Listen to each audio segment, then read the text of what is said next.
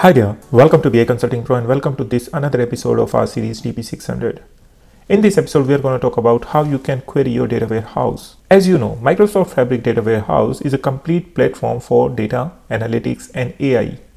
It refers to the process of storing, organizing and managing large volumes of structured and semi-structured data. In our previous video, we have already seen how to create a data warehouse and how to load the data inside it. Now, you should also know that data warehouse in Microsoft Fabric is powered up with Synapse Analytics by offering a rich set of features that make it easier to manage and analyze the data. This includes advanced query processing capabilities, and also this supports the full transactional T-SQL capabilities like an enterprise data warehouse. Lastly, you should remember that whenever we are creating a data warehouse, it's basically designed using two schemas, either star schema or snowflake schema. If you don't know what is this, then please do let us know by commenting in the comment section. If you are over here for the very first time, please don't forget to subscribe to this channel and hit the bell icon so that you always stay updated with our latest videos and updates. Now, without any further ado, let's get started to query our data warehouse.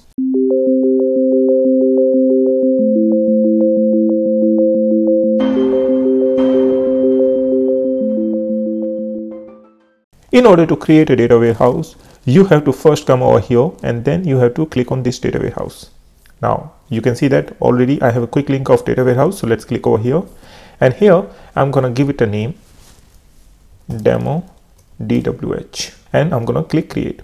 But please make sure that you have Fabric license or you have activated Fabric trial. Over here you can also notice that my workspace is demo, which is on Fabric capacity right now. So I'm going to click on this button create, and after some time you would see that it's creating a data warehouse for me. Now we are going to load the sample data over here, which is going to automatically create a data warehouse for us. So let's click over here. Now you can see over here there is a message, this warehouse automatically adds new objects to its default Power BI semantic model. If you don't want to sync, you can also turn it off, but we are not going to use it. And now you can see that I have all the tables over here. Date table is your dimension table, geography is also dimension table, then you have trip, time, etc. The other tables are over here. There are certain views as well, which you can find it over here, then functions. So if you're coming from a background of data engineering or BI or data analyst, you already know what are the different items that you can find in a data warehouse. What we are going to do, we are going to start by querying this data warehouse. So you can query data warehouse directly using SQL. If you are a data citizen, you already know how to use the data query. However, you can also use this visual query editor. So we are going to start writing our queries from here, and all the queries are going to store over here. You can also save them. You can also create views as well. So here you would find the templates for schema, table, views, etc. Please do remember that for your exam, you have to get to know where are all the different items you can find. Items in the sense like where the different options, from where you can create it, what kind of query you can create, how many methods are there, etc. So you can find everything over here. You can also use this drop down to expand this one, and we are going to write a new query. So I'm going to click over here, and here I'm going to simply type query over here. You can also use the Copilot. However, in order to enable the Copilot, you have to first enable Azure tenant, and only after that you can use it. We are not going to use the Copilot here. I'm simply going to write this query, and here you can run it. And you can see that some of the results are appearing over here. Now, what is this query doing? It's pretty simple. You can see that I'm counting total trips, and also I'm getting the total amount over here. Now, if you want to export this data, you can directly open in Excel. You can save it as a table as well, and you can explore the data as well, which is the option over here. So you can simply come here and you can visualize the data. So basically you can create your own chart or your report as well if you would like to. That's how it is so powerful. You can use a lot of different options over here. Now you can see on the top, you can save it as a view as well if you would like to save it as a view. Now you want to rename it, so double click over here, and let me just try to rename it. So here I can rename it, and I'll say my query, and I can rename it. So now it's my query, and if you will come under the queries, your my query is going to be over here. You can again run it, you can save it, and here you can see that I have a Copilot which is going to use the AI, and if I would like to use the Copilot, I can do that.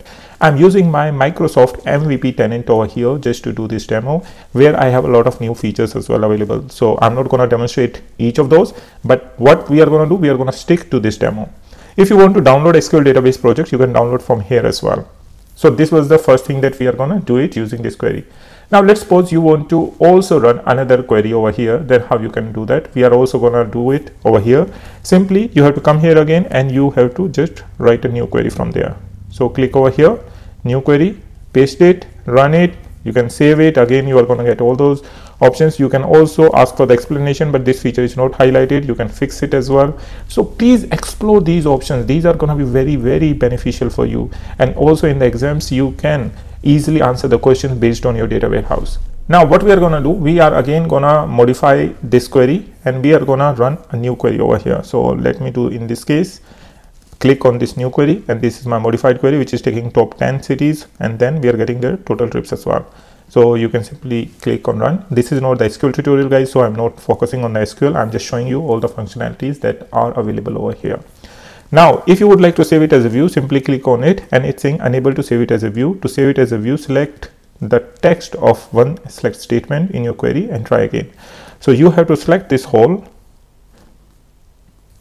I hope there are no two queries. So yes, there are two queries, guys, that's why it's not doing. So we can just do with the help of this, and here you can select your schema, you can give it a name, demo, and then simply click OK. So it's gonna save it as a view, and if you're gonna refresh it over here, you would see the demo view over here. So let's just wait. Let me refresh it over here. It should come quickly. I'm not sure why it's taking time. It's still not coming, so let me refresh the whole.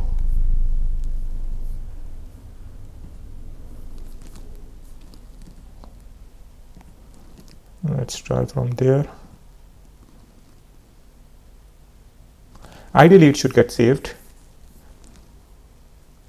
Sometimes it can be due to some bug or something, but somehow it's not coming over here as a view, and I'm not sure why it's not coming as a view. It should be because my schema was DBO, but let's check other schemas if it goes somewhere else.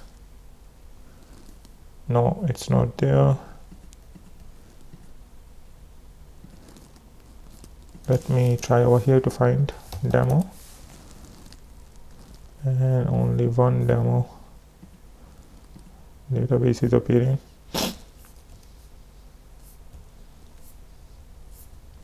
So let it be, guys, we are not going to go there, but this is the functionality that you can use. And also if you're going to select it, you can also click over here to explain what is this query is doing. So you can see that it's explaining it. This query retrieves the top 10 cities with the highest number, and if you would like to fix it, you can fix it as well. All these are the AI based features that you can use inside your data warehouse.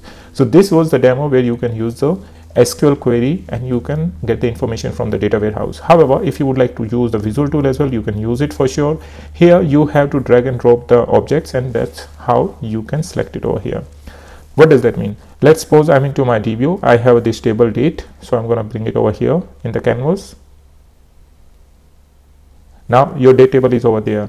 You have another table, let's say trip, and you would like to make a join on this table, so let's bring it over there. Now you have this one. Let me remove one from here because I don't need it. And in this case, you really don't need to know SQL query. You can simply do it using this. Here you can see that you have options to append query or merge query. Merge query is basically your joining operations. So you can simply say either merge or merge queries as new. And if you have already been using Power Query, then you already know these options. So here I'm going to use this trip, and here I'm going to use this left outer join, or let's say inner join, and then click OK. We have to select the column as well, so I'm going to select data ID on both of these, and then you are going to get your data over there. Again, you can visualize this, you can download Excel file, you can save it as a table, etc. So there are lots of options that you can use over here. What do you think, guys, about it? Is it going to help you, or you are going to use it, etc.? Then please do let me know your comment in the comment section. Not only that, guys, if you have any question, concern, please feel free to ask, and we are always open to hear your feedback. So please do provide your feedback as well if you want us to do something more, or it's going already good, etc.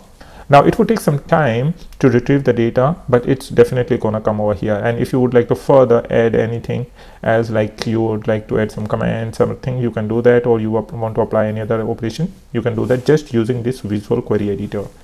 Now I'm going to go back to my workspace where I have this data warehouse already, which is my demo DW. Let's suppose you want to connect to this SSMS or any third-party tool. That how you can do that. But before going to the part that how you can connect to a third party, there is a model view as well. Here you can manage the relationships between the different tables. If you think that you should remove one relationship or you should check it, then you can do it over here. There are certain other tables as well, you would find it over here. Those are not the part of actually your data warehouse, but these are the tables have been created on the fly, because we have to do a lot of research, like what kind of operations being performed, what is the history, how to revert it back, etc. For them we can use these tables, and in our next video I'm going to show you what are the different operations on the data warehouse that you can perform in order to monitor your data warehouse. But this is the semantic model, and this is going to be your auto layout. So simply click here and you can see that right now you would find there are no relationships over there, but you can manage all the relationships yourself. So please do manage the relationships, and if you want to create a report directly, you can do it from here. Now I'm going to go back to my demo workspace. What I really wanted to show you that how you can get your server address from here. So you have to click over here under settings, you have to come here, and here you would find server settings, and here you need to copy. Just copy this and then you can use it as your SQL server address, which you can enter while logging using your SSMS. Right now I don't have the SSMS on this machine, so I'm not able to show you, but this is your server address. Then you have to use simply server address, then using Azure MFA, and then just simply connect and use your organization authentication method, and you would be able to connect it. That's all guys for this video. If you have any more question, concern, please do let us know. I'm also going to share with you one exercise link from the Microsoft, so please follow that exercise link and try to practice. Practice is the only key that you can clear your exam, and I'm not asking you just about to clear exam, but to learn you have to do the practice. And please do comment in the comment section if you would like us to answer your queries, or in case you want to share any feedback with us. If you haven't subscribed to this channel, please subscribe now and share with your colleagues and friends so that they can also learn something new. Till then guys, keep learning, and I'm gonna see you in the next video.